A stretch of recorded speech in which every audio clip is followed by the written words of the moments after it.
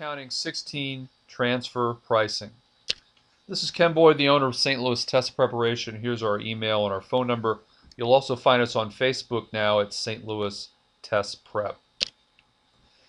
Any large company will have goods and services transferred between segments, between divisions, and that's what we refer to in the first bullet point as a transfer price. When segments transfer goods and services between each other, there must be a price charge between segments, and that price we call a transfer price. And why is it important?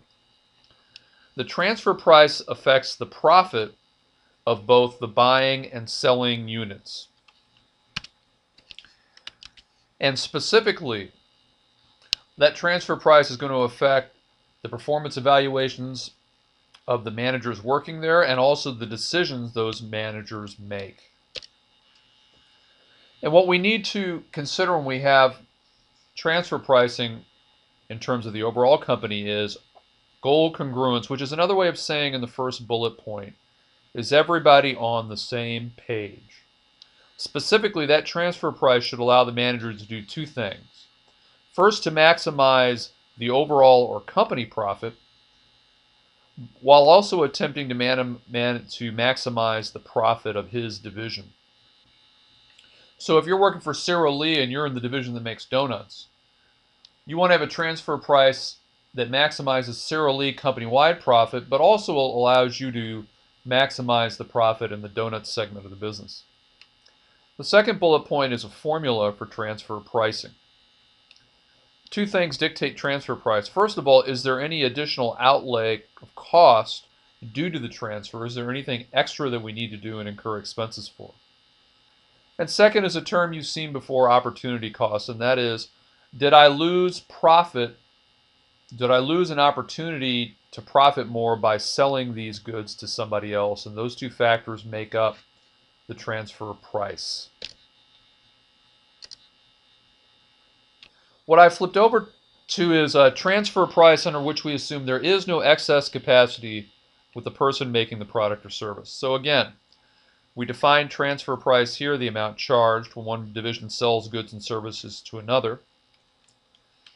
And a new comment that overall company profit isn't affected because the profit to one will be an expense, the profit to one division will be an expense to another division. So when we consolidate the financials and put everything together, one cost will offset the other's profit.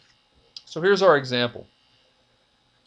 This is a company that makes batteries. It has a capacity of 300,000 units, a selling price to the outside world of $40, a variable cost per battery of $18, and a fixed cost per battery of $7 at a $300,000 unit capacity.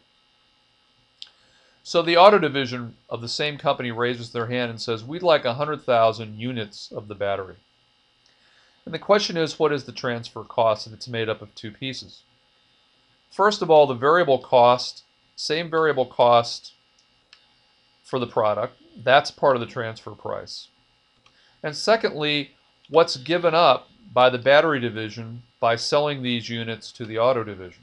They're giving up the opportunity to sell the good at 40 and have a variable cost of 18. So they are giving up 40 minus 18, or $22. So if we add the variable cost to the opportunity cost per unit, the total transfer price that the battery division charges the auto division should be $40. We make the point at the bottom. If we're producing at capacity, then the selling price should also be the market price.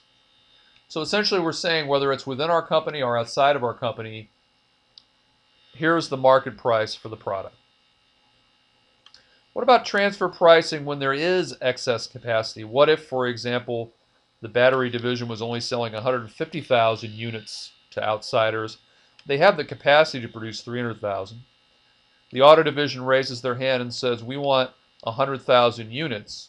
And the difference here being is that the units are not part of the current demand or current production. What should the transfer price be? In this case, the transfer price is only that variable cost.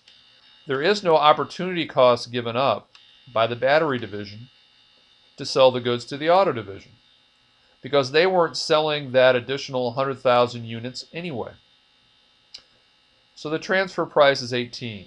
So with excess capacity, the transfer price is simply the variable cost per unit.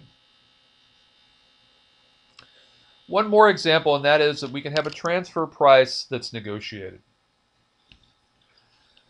Assume the company allows division managers to negotiate transfer prices.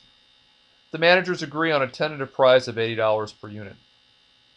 But then they also agree that that price will be reduced by an equal sharing of the additional income that the manufacturer could get by selling the good to somebody else.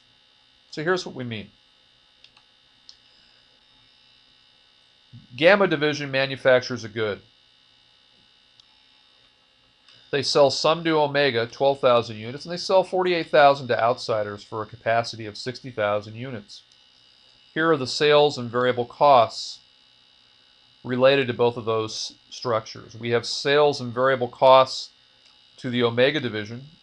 We have sales and variable costs to outsiders, and you can see that the price to the outsiders that we sell to is much higher than the price internally.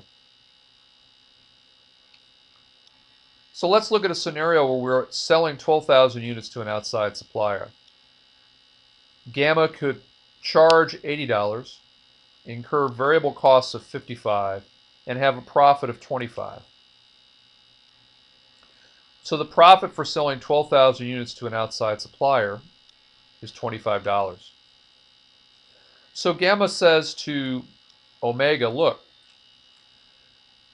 we can sell it to the outside world at $80, but we're willing to sell it internally if we're able to keep, we, Gamma, are able to keep half the profit. Half of the $25 to an outsider is $12.50, so Gamma agrees to sell to Omega for a new transfer price of $67.50, because Gamma essentially says, the corporation essentially says that the two of you, Gamma and Omega, can negotiate the price, and the negotiation will be based on the profit that Gamma was making for selling this good to an outsider. So they agree that Gamma will raise their price to the tune of half of the profit that they were making by selling it to somebody in the outside world. That's the end of Management Accounting 16. You'll see a video summary of our essential topics in management accounting, 3-hour-long courses that we do on GoToMeeting.com. You can find out more on the video. Our YouTube channel, Ken Boyd STL, all one word. A listing of our videos is on our website. For live one-on-one tutoring and live chat sessions, also in small group, stltest.net is our website. Here's our email and our phone number. Thanks very much, and we'll see you next time.